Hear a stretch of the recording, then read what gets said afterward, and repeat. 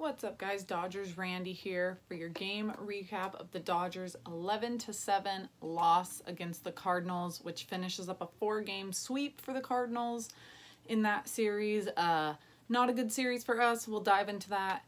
But really quickly, I guess the only update I have for you guys today is Kershaw is pitching Monday. They announced that that's official, which is actually really exciting because that will be against the Reds, so against Puig and maybe even Kemp. Excited for that matchup. And then coming into this game, the Dodgers had, and this is going to trail into the rest of the game. Going into this game, the Dodgers defense only had 4 errors, which was the best in the National League. If you watch this game today, the defense was horrendous. Not making plays they should have, or they're just throws to the wrong. It was a mess. Bad throws, couldn't make easy ground balls, miscommunication in the outfield. But that definitely wasn't the biggest issue today. It was a huge issue, but not the biggest. The biggest today, unfortunately, in my opinion, would have to be Buehler's start. Last season against the Cardinals, he had 2 appearances. He had 18 strikeouts in 15 innings and no earned runs. He's going to be fine. Guys have bad games. Buehler looked good his last outing out in Colorado. Struggled his first outing at home. However, remember, he did not feel 100% when he came into spring training. Only had the 1 start. And people keep blaming the Dodgers. That Buehler didn't feel good himself. So it's not just the Dodgers that held him back. Buehler also contributed to that by starting bullpens much earlier in the offseason. But I'm also not going to blame Buehler or the Dodgers for that because it happens. He's not going to pitch like this all season. For some reason today, he just did not have his command. Although, with Martin being out, Rocky Gale started, which was his first start for the Dodgers, got called up from AAA, and he caught the game today, which is a little bit of where I think maybe all of this comes in. Terrible day at the plate, not the biggest deal. However, I wonder how his pitch calling went, his game calling, if Buehler was shaking off certain pitches because he wasn't comfortable throwing it, if Gale was having a hard time knowing what to call because he just came up from AAA, hasn't really caught Buehler. I'm sure he did at the AAA level or in spring training at some point, but still, that's not really the greatest matchup. Now, I understand the reason for doing it because Barnes played last night, early game today, and they want to have Barnes go probably almost every single game until Martin is back. Obviously, he'll have to sit 1 or 2 catchers, take a beating, but Buehler just didn't look good out there. When he started the game off, first inning, looked solid, had a flyout, 2 strikeouts, and then after that, his command just became a disaster. He only went 4 innings. He gave up 5 hits with 5 earned runs and 5 strikeouts, but he just, for some reason, he couldn't get it going. He loaded the bases with no outs in the 2nd inning, then hit a guy to bring that in, or to bring him in. Ended up having a wild pitch that inning, which scored 2 runs, which is so terrible when a wild pitch when a guy scores from second. And then the 3rd inning, a double, infield single. It seemed like it was never ending for him. 4th inning, he had a 1-2-3, looked really good. But he wasn't good on the mound today. However, to take the positive out of this and have some fun, he did hit a home run today. So his first career home run. It was actually really exciting. It was really cool to see how happy he was. You can see the pictures on the Dodgers Instagram or Twitter, but I'm happy for him. He's a hell of a pitcher. This isn't going to last. I'm not stressed out about it. The sweep sucks, but I have my own theory for the sweep. I really think this sweep is going to change a lot of things. I think we're going to see it light a fire under the players' ass when they get home tomorrow or today, and they're going to come out ready to go. I guarantee you they're more pissed off than any one of us fans out there can possibly even imagine being that angry. These guys aren't happy. They're the ones out there playing. It's their career. They're coming in to play the Brewers, which is obviously a rematch of last year's NLCS. Last thing they want is to come home and be embarrassed by the Brewers after looking pathetic in St. Louis. So I don't see this sticking. And like I mentioned yesterday, although many people didn't watch it, and I don't blame you, yesterday's game was terrible. Last year, the Dodgers got swept by the Cardinals at home. It was 3 games, not 4 games, but got swept by the Cardinals at home and then won 8 out of their next 9 games. Things like this turn teams around. A good team is not going to let a sweep come in and have their a good team is going to go out and win tomorrow, and they're going to start a winning streak. They're not going to go out tomorrow and lose and have the losing streak move up to 5, 6, 7. So tomorrow is going to be telling. Obviously, if they did come away with a loss, I'm going to start kind of at that point being a little curious as to what's going on and why things are happening the way they are, because it just doesn't seem right. But offense came out today. They looked really good from the very beginning of the game. I mean, Jock led the game off with a triple. Turner brought him in with a sac fly. Then Seager followed it up with a single. And then it just seemed like it kept going. Freese had a home run, RBI single. Kike had 2-run home run. Buehler, like I said, had his home run. But other than that, I mean, they scored 7 runs. Today, the blame can't go on the offense. They did what they needed to do. But it was a really rough game for Buehler.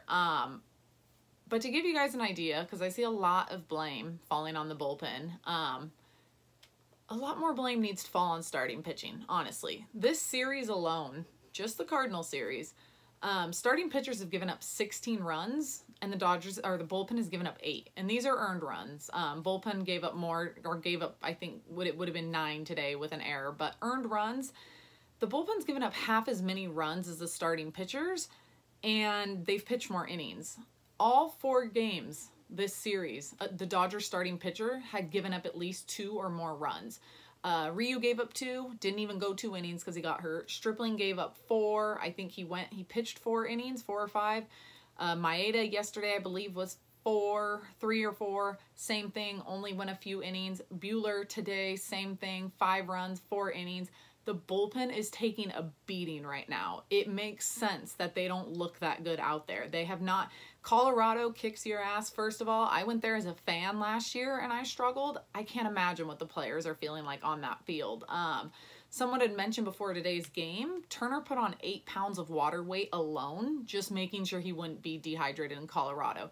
Now, I get it. It's not an excuse. Every team, at least every National League team, has to go to Colorado and play. So it can't be an excuse. They can't get swept after every Colorado series. But there also has to be, in my mind, an understanding, at least for me. This is how I feel. I have an understanding of this stuff because it's a long grind. I also just don't want to get angry because we're 8-6 now, so we're 14 games into the season, and I'm not trying to like stress myself out right now. I save that for the playoffs. During the playoffs, totally different story. But I'm not worried. This time last year, oh my God, I don't even know what the record was, but we were below 500 and we made it to the World Series. This year, we're above 500 and we're scoring a lot of runs. I still think coming into today's game, I forgot to write it down. Coming into today's game, the Dodgers still lead. Oh, probably not. Well, they might actually still today because they scored 7 runs. Leading the National League in runs, home runs, and team batting average. That is still incredible. Even after 3 miserable games in St. Louis, they're still leading. That means this offense is doing well. Maybe not these 3 games, but other than that, I don't have a complaint with the offense. I think except for one game, I want to say maybe against the Giants, that they just didn't look good. But they're going to turn it around. Let's see. Chargois gone. New guy came in, Jamie Schultz. He actually pitched today, had a 1-2-3 inning. Chargois gone. Come Sunday, Jamie Schultz will be gone, or Monday, come Monday, Jamie Schultz will probably be gone sooner because they're going to need a starter for Saturday, unless it's Dennis Santana. Jamie Schultz will be gone on Monday. That brings Kershaw back into the rotation. So rotation's getting better already. Very soon, Hill is going to be coming back. That pushes Urias to the bullpen, or Ryu. If Ryu or Hill, whoever comes back first, that pushes Urias to the bullpen. Bullpen instantly gets better. Someone else has to be sent down. I don't know who it's going to be. My guess is it's going to be Garcia, although he can't be sent down, so he will have to be DFA'd. But there, already, bullpen gets better. And then once, like I said, Hill or Ryu, whichever one comes back first, puts Urias in. Whichever one comes back second, we'll put Stripling in. Again, bullpen gets better. They're so close to having the entire team healthy and the way they need it. There's always going to be injuries.